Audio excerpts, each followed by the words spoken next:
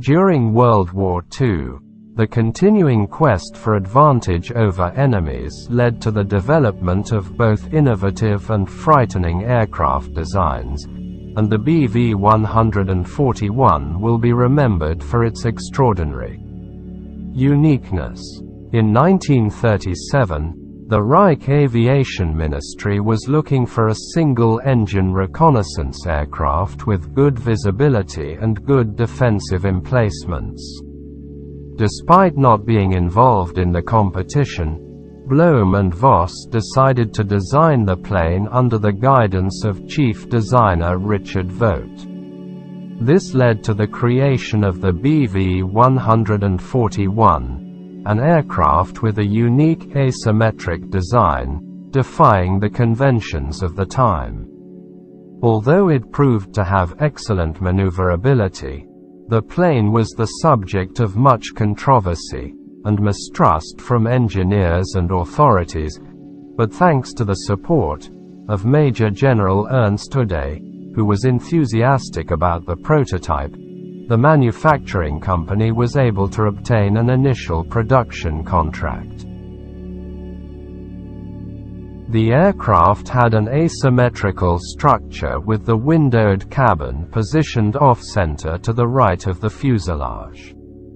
Its shape closely resembled that of the FW-189 and could accommodate the pilot, observer and rear gunner. The BMW 801 14-cylinder, 1,600 horsepower radial engine gave it a speed of 410 km per hour, 410 miles per hour. It was armed with two 7.92 machine guns in front and two in the rear and four SC-50 bombs. The traditional approach in aircraft design, propeller-driven, was symmetrical. Symmetry is important. It keeps aerodynamic forces constant along the fuselage, achieving stability and maneuverability, also make it easy to build and maintain. However, this approach had some disadvantages, such as poor pilot visibility caused by the center engine and the P-factor effect. Under some circumstances, the rotation of the propeller generates side thrusts during takeoff and landing, making them dangerous.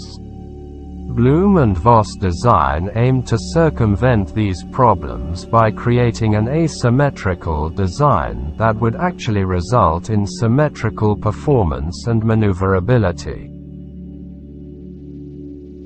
In the spring of 1941, during several internal flight tests, despite the plane's excellent flight characteristics, including the ability to perform stunts without problems, significant problems occurred.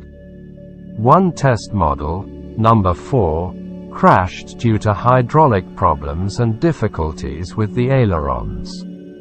These difficulties caused obstacles in the optimization phase and led the ministry to cease production in favor of the Focke-Wulf 189. The 26 machines produced were mainly used for training and as test vehicles in various missions on the Eastern Front. In conclusion, despite initial skepticism, the Bv-141 proved to have excellent maneuverability characteristics. This shows how innovation and daring in aircraft design can lead to unexpected solutions that defy convention and remain in history.